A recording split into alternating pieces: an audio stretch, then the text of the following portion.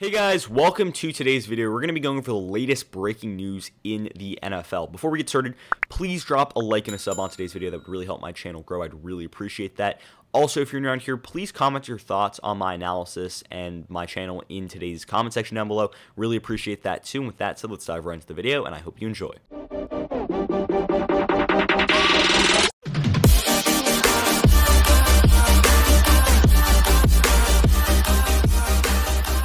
And more news coming out of Seattle, and I guess Las Vegas too. The Las Vegas Raiders are going to be trading Gabe Jackson, the guard, to the Seattle Seahawks for a 2021 draft pick. We don't know what round that is going to be in, but I'm going to guess it's probably going to be a 5th or later.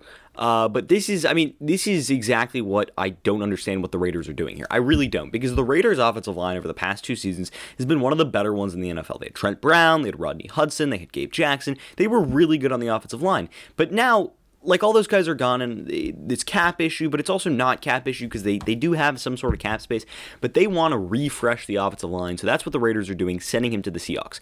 For the Seahawks, this is a really good move because they get Gabe Jackson on the cheap, but Gabe Jackson he's a quality guard. I mean, he's not great, but he's a solid starting guard in the NFL.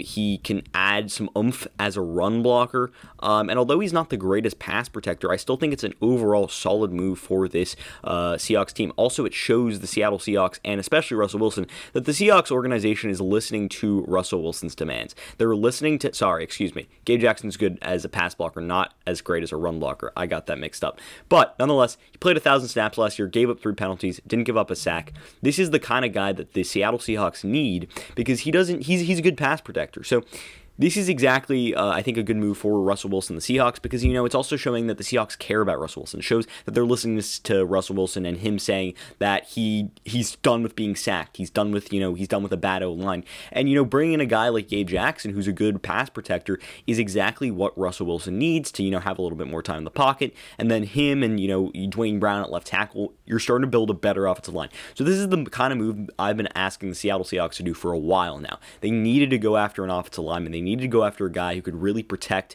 Russell Wilson, and finally they do that, going out and getting Gabe Jackson. I love this move from the Seattle Seahawks, being opportunistic, seeing an opportunity, going out and getting a quality offensive lineman, as I'm just trying to see what the trade is exactly. That hasn't come out yet, but nonetheless, love this move from the Seattle Seahawks, but I just don't understand it if you're a Raiders fan. And with that said, that's pretty much going to end the video for today. Did you agree with my analysis? Why or why not? Leave your comments and thoughts in the comment section down below. I'd love to hear what you guys have to say. Also, if you're new around here, please drop a like and a sub on today's video. I'd really appreciate that. And with that said, I hope you enjoyed the video. And until next time, see ya.